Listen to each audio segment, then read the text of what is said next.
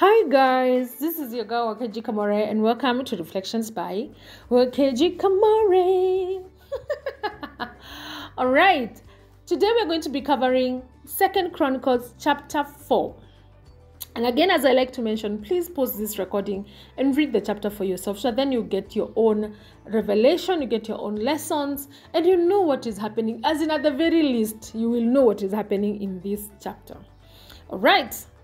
This chapter, yesterday in chapter 3, we saw the construction happening. The construction of the temple has started. Like the exterior has been built, foundations have been done, pillars have been done, columns have been built, and they've been built with wood and they have been overlaid with gold. We looked at the exterior part of the temple of the God of the Lord, which was strong and beautiful.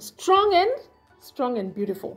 Today we are going to be looking at the inward of the temple. In this chapter, Solomon furnishes the temple, and he's furnishing the temple with things like lamps, with basins, with tongs, with snuffers, with lampstands, everything that was needed in the temple. Is the time now too. It's like when you build a house. This is the time to put the light, the fixtures, the sockets, the toilet, the bathrooms. Those are the things that are happening now in this specific stage of building the temple of the Lord. The furnishes are being built. There was basins. There was basins for washing the utensils. There was basins for washing the burnt offerings. There was lamps. There was the snuffers of a snuffer is like ile kitu inatumika kuzima candle.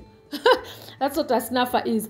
And the Bible tells us in this chapter that Solomon furnished this temple with gold things. Not golden, not gold coated, gold, of pure gold. The lampstands of pure gold. The lamps were pure gold. The snuffers, pure gold. Basins, pure gold. Everything. The tongs, pure gold.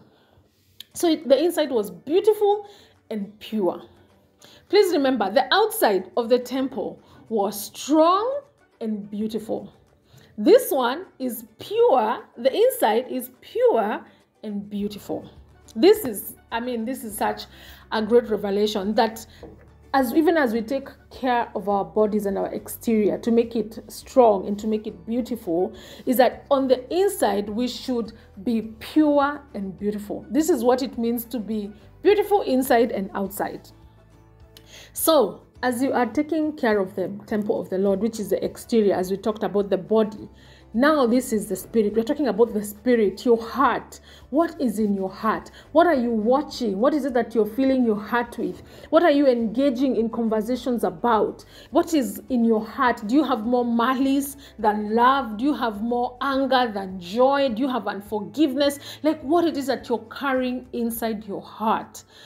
The Bible tells us that Solomon built and furnished the temple of the Lord with pure gold. So the inside was beautiful and pure, or rather pure and beautiful. The outside was strong and beautiful, but the inside was pure and beautiful. My prayer for us is that we would only do the things that will leave our hearts and our spirits pure, that we would only engage with things that will leave our hearts and our spirits peaceful, happy, with goodness, with godliness, with self-control, with kindness, with patience, with love, all these good, pure things, that we will be known to be those that are not just, beautiful on the outside and strong on the outside, but will be strong and pure. We will be strong and beautiful on the outside, and we will be pure and beautiful on the inside. That is my prayer. Whatever it is that you're doing, whatever thoughts it is that you're having, whatever it is that you're engaging in, I pray that whatever it is that you're doing leaves you pure. It leaves you happier. It leaves you more patient, more patient than you were yesterday. It leaves you kinder. It leaves you polite. It leaves you good. It leaves you godly. It leaves you with self-control. It leaves you with gentleness. That is my prayer for you.